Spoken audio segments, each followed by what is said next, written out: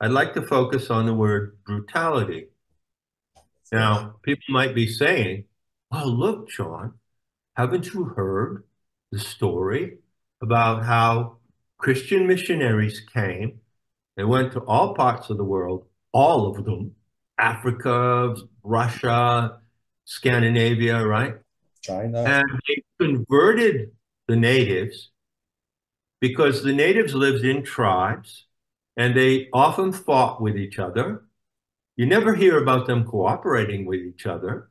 Yeah, Why not? Did they cooperate with each other? Of course they did. of course it They is. traded, they interbred, they cooperate. You never hear stories about them cooperating with each Yeah, other. yeah, You hear one side of the story, right? yeah, The people who destroyed your native people and your memory of where the people who were born for many generations will never tell you a true story. For instance, if you go and read about the Maya and the Aztec, yeah, if you read about the story of Cortez and his conquest of Mexico and the conquest of Pizarro's conquest of the Incas, well, they were all tribal areas and they were a confederation of different people who interacted with each other.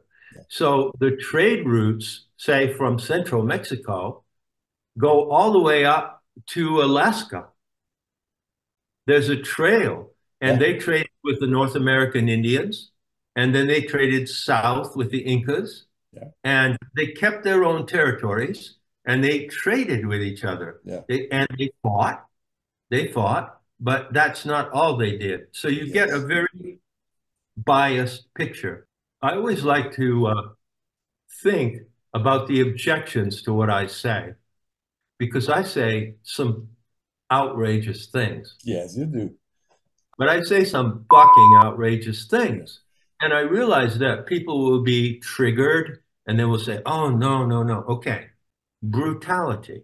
Oh, haven't you heard, John, that the beautiful Christian missionaries came in with the message of love and salvation, and they saved these horrible natives from their brutal customs? Yeah, how many times have you heard that story? Right? Thousands. Thousands.